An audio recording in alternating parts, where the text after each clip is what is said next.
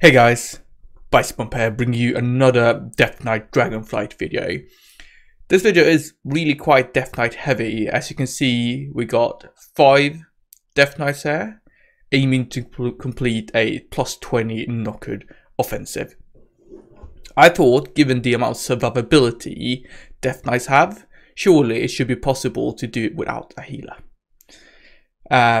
Make sure to stay tuned until the end of the video to figure out if we make it.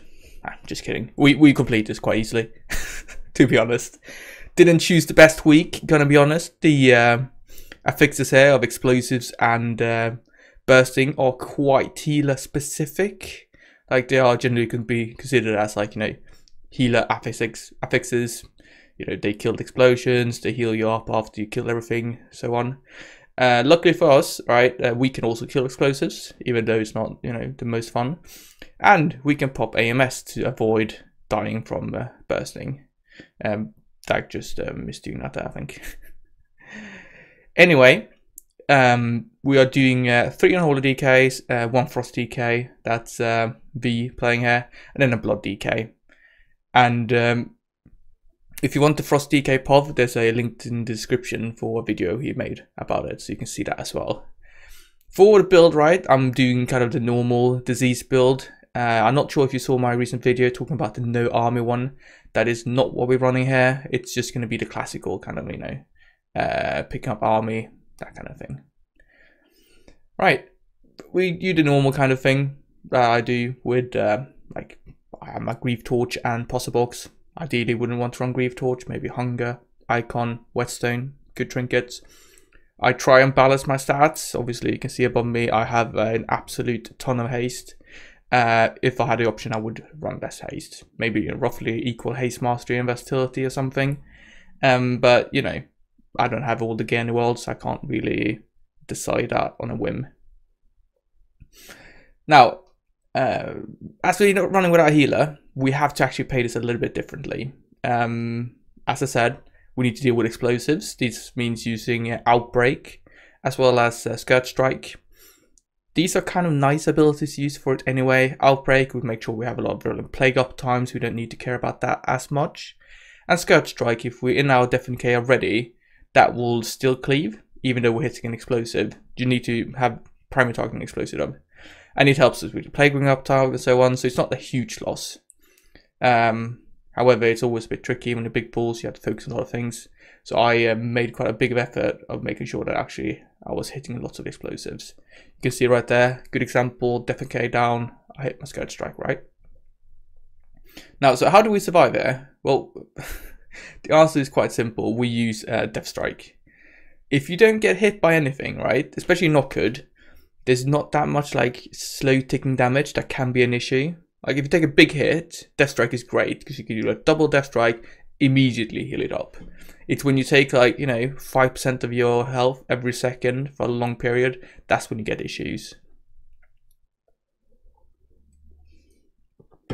Fortune for us, that doesn't happen very often in this dungeon. The one place is the Storm Boss, but we will use AMS there to deal with it, so that won't be an issue either. Currently we're just dealing all the packs here. I am making sure to leverage my cooldowns as they come up. You can see I use my second army there, 350 into the dungeon, which is a good point, I think. We've used army lost already, so using that army on the boss won't bring that much value. There is cases where you do want to hold on to it, but in this scenario I feel like it's definitely worth to just send it. You can see on the early die there, I had some issues where I got a bleed on me. Tricky to deal with, just had to Death Strike a little bit. I need to show, I can't promise, but if I have the details still, but we're gonna have a look at the, hopefully gonna have a look at the healing afterwards. It's gonna be primarily Death Strike. I'm using like Permafrost as well in the build to help a little bit, but overall it's all Death Strike, you know. All right, we've finished dealing with all these trash before the first boss. And are ready to engage here. Unfortunately, we don't have a healer to help us actually fire the ballista, so I think the tank is going to have to take up that mantle. this saboteur is going to have an issue running away because, you know, among us, we have 10 death groups. Actually, you know, people not very happy about where it's positioned and you kind of just grip it to it. But if you let that get to the ballista with 5 DKs with 10 grips, I would be very unhappy about our performance, you know.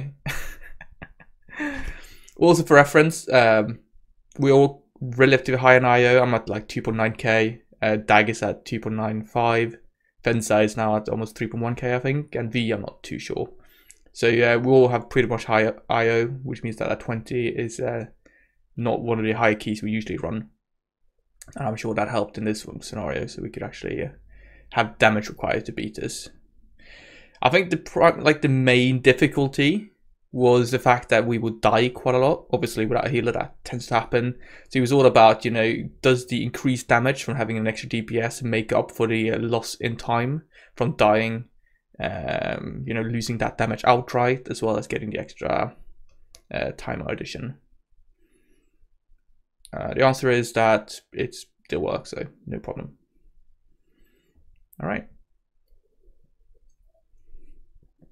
Boss is going down somewhat slowly. I'm helping out with explosive there. Using my Grief Torch. Got my next cooldown window up coming up there with Blight, DT, and Apocalypse. Gonna send that. We are now essentially ignoring the ad, I think. We can just keep gripping it, you know. So not much of an issue.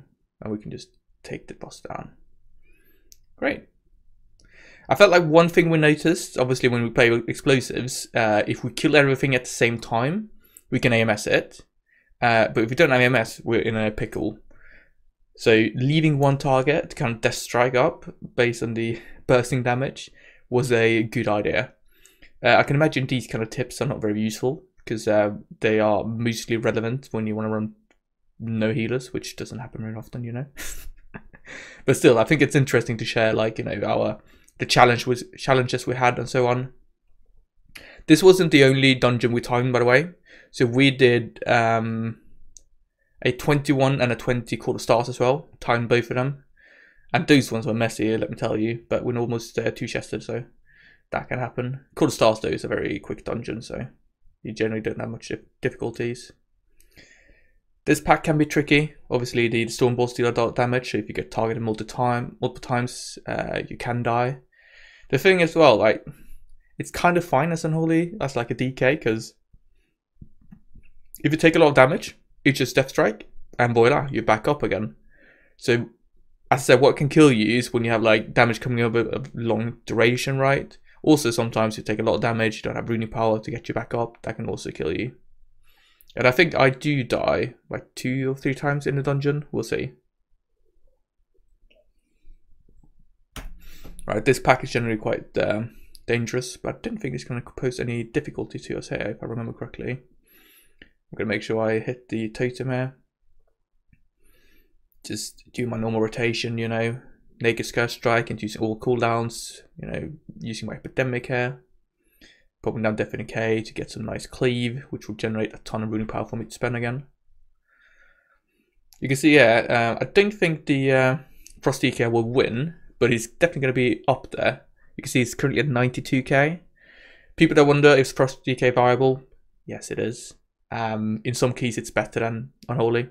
I played a Temple 22, I think, with Fensa. He beat me, you know. So can definitely happen. He's also a good player, so he might just play better than me. But we don't want to admit that, do we? Alright, same thing as always. We are using our cooldowns. We got that second window. I'm using Death Strike here. Ah, I died. I think what happens was that my Death Strike, I didn't have a target. It was too far away, so I couldn't actually heal back up, unfortunately. Anyway, it happens. Just gotta get back into it. Here's another issue. Like when we went from one pack to another, if you were low to start with, right, you would have difficulties healing up because you kind of had to take a lot of damage to heal back up to full, and that's difficult when you start out low because taking any damage will kill you.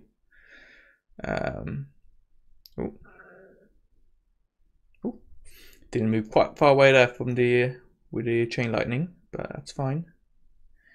We are kind of worried at this stage about the next boss because it's a difficult one. It has a very high healing requirement when you usually play this, so playing it without a healer obviously is a bit of an issue. But it turns out that is not the problem for DKs, as you will see. We did struggle, right? We nearly died, I'm going to be honest, but I think I could have personally played better with how I kind of managed my cooldown and healing. So we'll take a look at that when you get there. We're just going to finish off this pack, kill one more, and then we'll move on to the boss. Now, I don't want to use my posture box, so I use my Unholy Assault and cancel my posture box there in the macro, because I want to have army, posture, and everything for the boss when we get there. Also, I think I tried this once before, right, in the Ruby Life pools, and we didn't make it, primarily because the second boss, is it? Yeah, second boss is a really difficult tank one. So it needs to be a dungeon where the tank doesn't take too much damage. Final boss here is a bit difficult. There's a debuff can place on a tank that should be dispelled by a healer, but a DK can immune that, and you can do some fancy attack where you can actually taunt as a DPS DK, use AMS, immune the debuff, and then the tank can taunt back again. So we can get around that, even though it is a difficult tank boss. You know, we don't actually need to deal with that mechanic.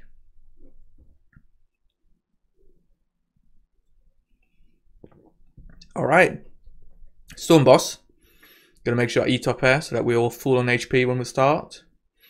The general idea here is that we are gonna use our defensives for the Storm phase. You know, he does these like big circles around you. No problem for DKs. It's like just a one big hit, which means that we can Death Strike them up immediately afterwards. Go in, Naked Skirt Strike, using all our cooldowns here. There we go, Apostle. We got even Potion, right? We're blasting here. All right, so we got that Laser Strike. We're gonna try and pick up some buffs before it. You can see that I dropped to half HP and then boop, Death Strike. And we are back to 75% health, you know, easy. All right, I'm 140k here. Not sure why I did so much more than my peers, but oh well. We've got the Electric Storm here, right? So the plan is to use AMS. I think I used a bit earlier there, right? And then at the later end, we're going to use Death Strike to keep ourselves healthy. I should have probably... like I spent a couple of DCD at the start, not using Death Strike. Could have definitely spent those healing myself up. Great there with a big hit. Means that we can now use a big chunky Death Strike to get us back up. I did have to commit to Potion. Well, I've already done that actually. As you do when you don't have a healer. Anyway, the next one we're going to have to use some more defensives, which means using... probably Lichborn. I did that already, or no? We're going to use IBF, right? We didn't use that before, so that's going to be very useful. I'm just trying to get myself back up a little bit. And HBS, a couple of Death Strikes, so I'm full again. Ready for the next AoE. So I used AMS there, which was quite a surprise. I should have, in hindsight, definitely saved it, because it's going to make the Electric Storm much easier to deal with. However, you know, IBF there, we're just going to Death Strike here, keep ourselves healthy. Boss is dead. There we go. We were close to wiping, right? You know, we were like at 10% HP at some point, but we could have probably definitely played that better. Now, oops, I can't navigate apparently. This next portion of the dungeon is quite interesting. You know, they have these mystic ads you can pick up that gives you a haste buff. We have 2 DKs, so we can have 2 mystics, which means that we get better, I think it's better, overall kind of buff uptime. Unfortunately, they are prone to ninja pulling, so I think we're going to wipe ones actually, because a mystic ninja pulls. I know we're just going to go into this pack, normal kind of opener. Naked Skirt Strike and CDs, you know, pop it all, and then just gonna Epidemic spam. Definitely K to refresh our Playbringer. That's the general vibe. And now we can see we are... Why don't I have AMS there? Anyway, we have this final guy to deal with. Help us heal up. We managed to refresh it though. That one's not the best thing we could have done, so we're gonna have to eat. Also, I think V didn't bring any food here, which was a bit of a mistake. But that, you know, it happens. Alright, so I think this is where we wipe. Yeah, there we go. Oops. This is a bit too much even for us, you know. And I think it was a mistake to pull there. Anyway, we're gonna have to skip forward there. Bugged out with that little guy as well. Alright, back at it. You can see it is messy. And that, you know, it's partly because we don't have a healer. But I also think like the reasons we wipe are usually not because we're lacking a healer, it's because we just mess up, you know. So that can happen. Quick outbreak there to kill the explosive. AMS there to make sure we don't get any stacks. There we go. Now we're off. You can see when we have these little windy swirls around us, that means we have the haste buff. It feels great to play with. It's a shame Unholy can't pick it up. We lose our main goal, and that is definitely not worth doing. So you just have to get a blood DK or a frost DK that can do it for you. Alright, we're going to pull a pack into this, I think. Yep, here we go. We've got the birds. Interesting to see like when the other DKs have their army. I think I'm one of the most aggressive army users. I'll definitely get the most armies out in a dungeon, I'd say, because I just use it all the time as soon as it comes up, so I would never save it, except for when we save it for the storm boss, right? But generally, you know, I never save it. All right, would have been nice there to use AMS biceps. Oh well, gonna have to eat up. Things takes ages to eat, right? You don't heal for anything. Oh well, I'm just gonna have to death strike a little bit at some point to get ourselves back up. All right, got a cooldown there. Gonna use our postal box that was ready. Blight DT. It's fine if they don't come like instantly in the pool. You know, you can use them after a while. This pool was a bit messy though. Like I could have used my cooldown a little bit earlier, I think. Oh, well, we have Venser and Dag just bursting here, so we're going to be good. Can use AMS here, I think. There we go. Easy. Unlucky for V, he didn't run the AMS reduction thing. So you can see all the Unholy is kind of just using AMS all the time, but he's stuck on having it on cooldown.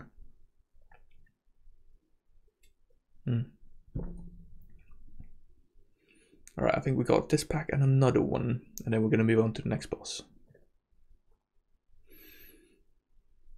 Again, this wasn't like the perfect opener because I didn't have everything ready, but that's fine. Just, you know, use some Festering Strikes, start using Epidemics, and then when your cooldowns come up, just use them.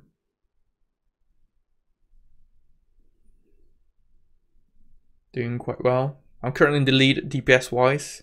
Unfortunately, I managed to die before the last boss, I think, so yeah. Don't think I'll win overall. It's going to be close though. Alright, that's dead. We got this second boss. I realised I learned a lot of new things when I did these, actually. Things that I should have known already. For instance, next boss, the arrows, you know, when you stack with them, excellent opportunity to use AMS. I used to personally press AMS to dodge like the so I could stand on DPS when he did his fair. It is so much better to use it on the arrows though, because that's like a real risk of dying. Just use AMS for that. You will never die with it. Much easier for the healer as well. So that's my recommendation. Also, another mistake I made. You know, in Academy on the bird boss, the Bloody Shriek, you can AMS it, and you don't get the debuff. Like I'm not sure what I've been thinking. You know, I was like, that's physical damage, can't do anything. But I never tried it. Shame. Anyway, we learn something new every day. So always try and figure out what you can do better. Because even if you might not realize it, there's almost always something you can do better. It's like yesterday. Found out that there's a build better than this one. I was like, oh, hang on. Someone even, you know, the bad thing is, someone sent me a message going like, oh, look at this build. Looks interesting. I was like, nah, I don't like this. And then I play a dungeon against another guy. He was like, you know, 3.1k Ryo, right? And he runs it and he beats me. I was like, okay, sure, I will try it. Far too stubborn sometimes, honestly. Anyway, hopefully I've spread the word for it properly now, so I think lots of people are going to try it out. It's a fun one, the no army build. If you guys haven't seen it, go watch my other video, you can see it. It is fun. So here I do something interesting, right? I save my puzzle box actually. So instead of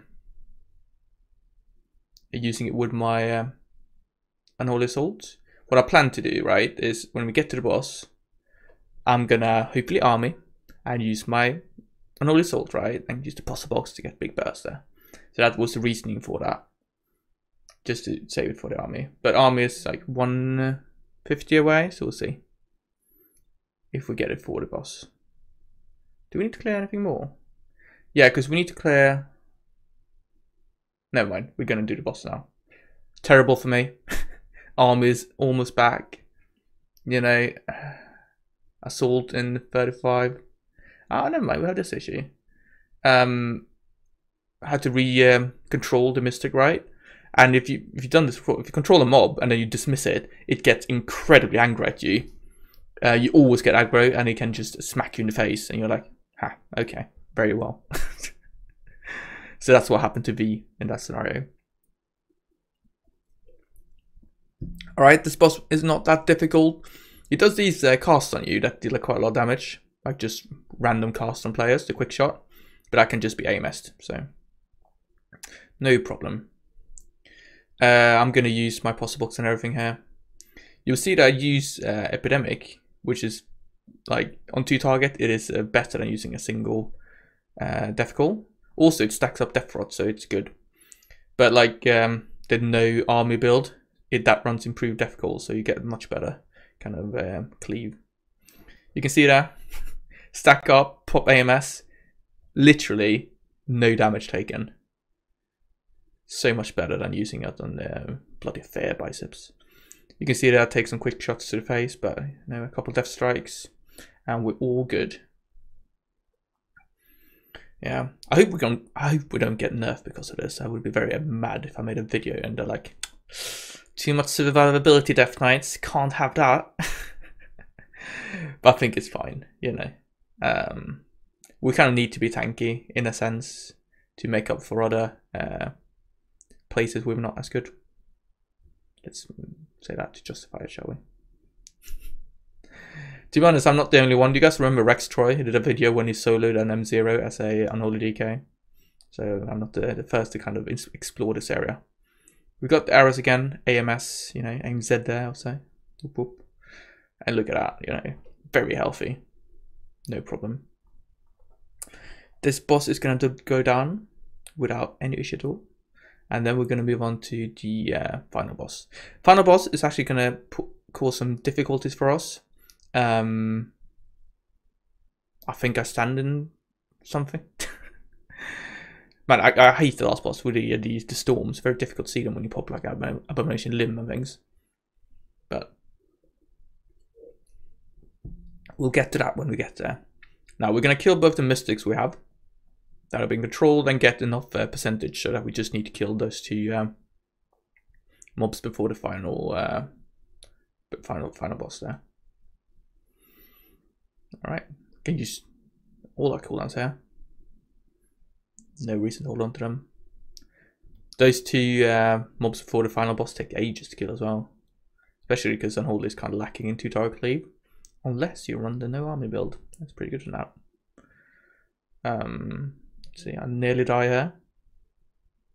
But it's alright. And we're off to the final boss. Alright, let's just jump through.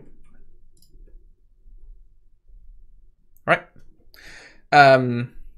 Information for you guys, these have relatively big hitboxes when they charge. So be careful. As you can see here, you know, I was inside his hitbox essentially, which was why I died there. Let's just skip ahead when we're gonna make our way there. All right, back again.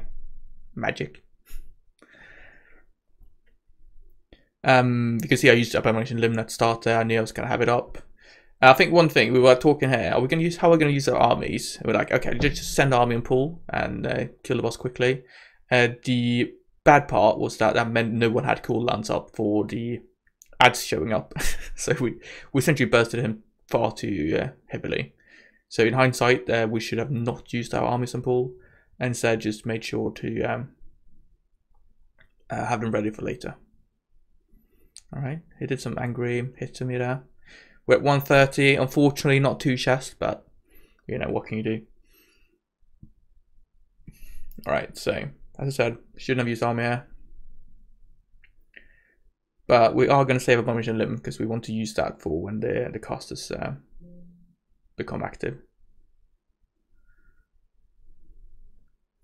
All right, they become active at 60% by the way, so you know exactly when that is. Nothing too fancy here. You want to make sure you have a defensive if you do use Iron Spear on you. That is physical in phase 1, so you can't do that much to mitigate it. All right, got some casters. Gonna stand in the middle, use abomination limb. Grip out the outer ones. And then we're just gonna try and kill them here. Could have probably used better coordination. I could also, oh, there we go, use AMS. The storm balls, they do a lot of damage. We got 1 death there. Another one on me. I could have used Death Strike there. It just becomes very hectic at this part of the fights, unfortunately. But we survive it. We have 3 rests available, so just gonna make sure we use those, and we're gonna kill the boss. No problem at all.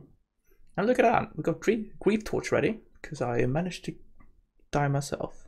I think it's quite nice that Grief Torch resets on your own death. Gives you kind of like a consolation prize in a sense. Alright, we've got the spare. You want to use AMS for this one, it's magic damage. Just run away, make sure you dodge that. Deal with explosive, back on the boss. So it's this conductive strike, you see that? That's the tank buster. So you can use AMS to immune it, but not everyone. So you use the AMS on that one, but they're going to be one soon again. But you know, you can kind of, there we go, that half of HP. But I think with proper cooldown management, you can deal with it. And I think Fencer is going to pick it up one of them himself. Maybe the next one. Right, spare, we run out, make sure we don't get hit by it. And there we go. Conductive strike. Oh, got another Grief Torch reset. We are now saving our rest in case we need it, but we won't, I think.